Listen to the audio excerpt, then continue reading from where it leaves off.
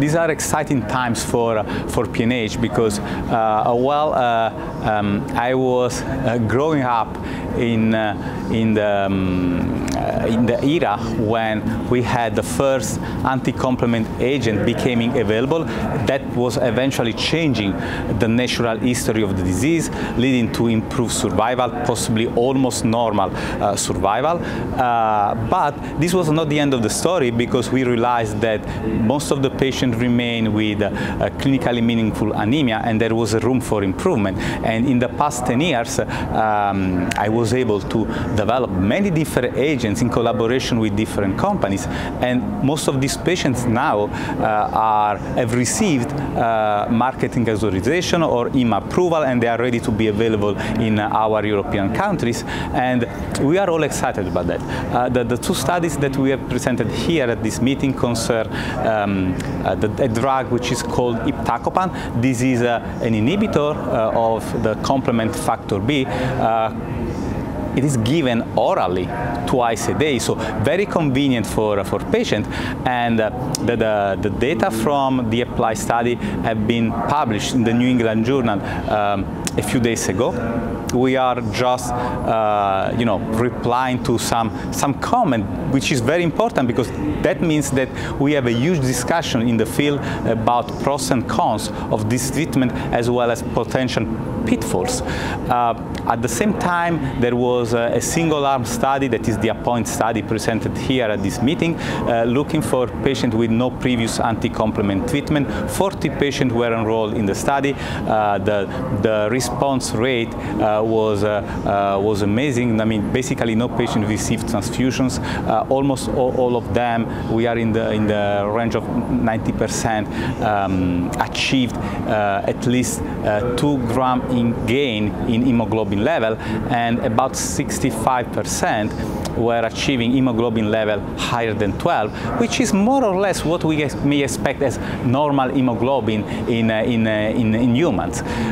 So that was terrific, because this is for the first time the observation that we can offer normal almost normal blood counts, and hopefully normal quality of life to this patient. At this meeting, we presented data at 48 weeks. Actually, last year, I was so lucky to present in the oral session the initial data at 24 weeks. So it's very important that we confirm the same data at 48 weeks.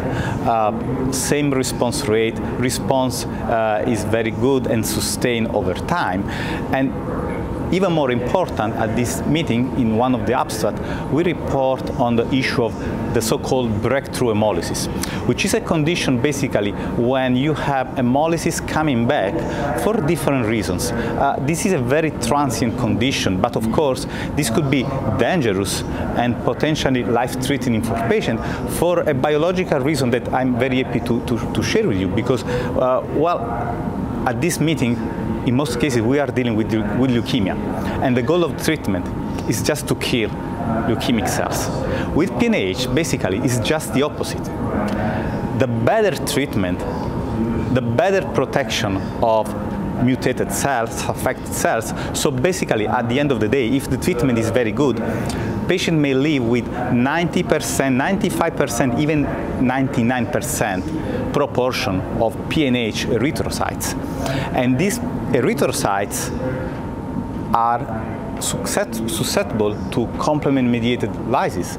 So they may be destroyed in a few hours in some specific condition, which means whether if you lose the anti-complement protection. And this may happen if your drug level is too low, or if you have some extra complement activation that may overcome the drug.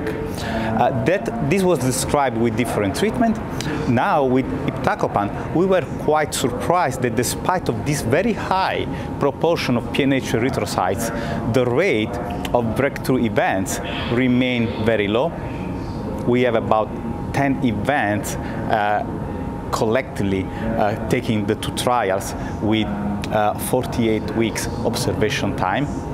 And more important, the severity of these events was very mild.